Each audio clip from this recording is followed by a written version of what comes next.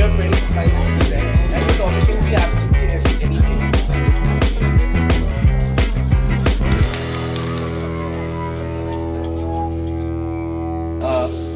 Today I'm going to talk about my tribe, the community to which I come from.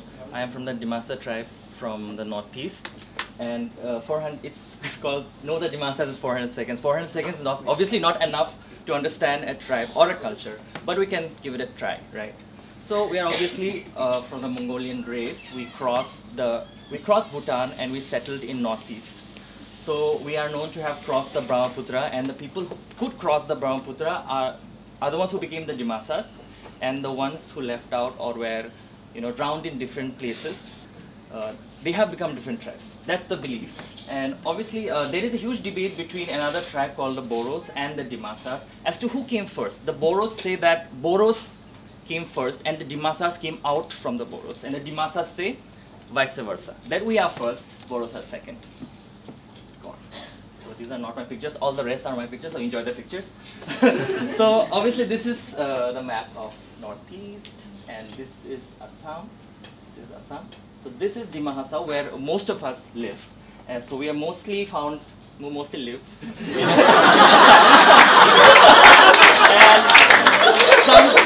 Some parts of Nagaland, and our cultures and our kingdoms have mostly flourished on riverbanks. So that is why we are called Dimasa. Dima means mighty river, and Sa means Sa.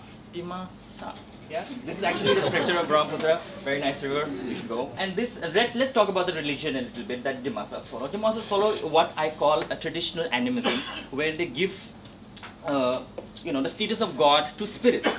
So what happens in this is that you don't pray to the good gods to give you blessings. You pray to the bad gods to leave. So that is the biggest difference, right? So, but the times have changed.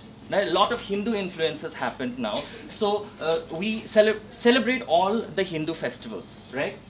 And this is Durga Puja in my hometown. My hometown is Haflong, by the way. It's in Assam. I'm from Assam. I'll say about it later. Go on. Oh, okay. This one. I don't know if it'll play, but yeah. This is a traditional Dimasa worship that I had shot last year. There's no volume on it. There's volume on it. Check on the laptop. Right. Yeah. So, and this one is actually a Durga Puja, which was celebrated in a Hindu Dimasa temple. It's actually a Hindu temple for Dimasa people. So the rituals are very Bengali in nature. If you want to see the full video, it's my video. You can just check it out. So what is the new age Dimasa religion? It's not fashion, but what she's wearing and the way she's posing, it defines sort of what we have become, right? So the new age Dimasa religion is a mixture of the traditional animism and the mainstream Hindu beliefs, and all our beliefs are tweaked to sort of fall into place in the world. Forget it. But kinship system.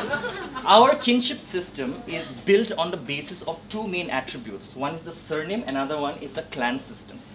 So as you can see in this picture, this is actually my cousin who's wearing I photographed. So it's very Hindu in nature. So how does the kinship system run? Our kinship system is both patrilineal and matrilineal, in the sense that when a child is born, the child takes the clan of the mother and the surname of the father.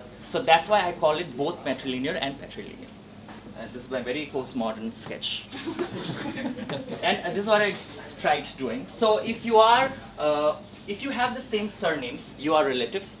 You take this two here. If you are of the same clan, you're relatives. And there will be some surnames which will be related to each other, so you can't get married to those. So there will be less people we can get married to, okay? Which results in this. Dad, I love her. Get married to her.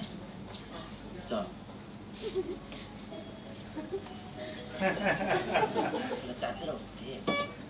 Okay, let's learn some new words today. Okay, Jutag is the namaste, and makam means food or cooked rice. Alu means not potato, it's cat.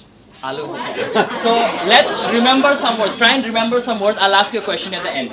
Okay, remember one word. I'll ask you a question at the end. Okay, language. The Dimasa king loved his Bengali Brahmins. Okay, so that's why he had a lot of them in his kingdom. So that resulted in many things. One of the major things was that Dimasas was written in Bengali script in the olden times. So the first, in the history, if you find the first literatures in Dimasa were written in Bengali.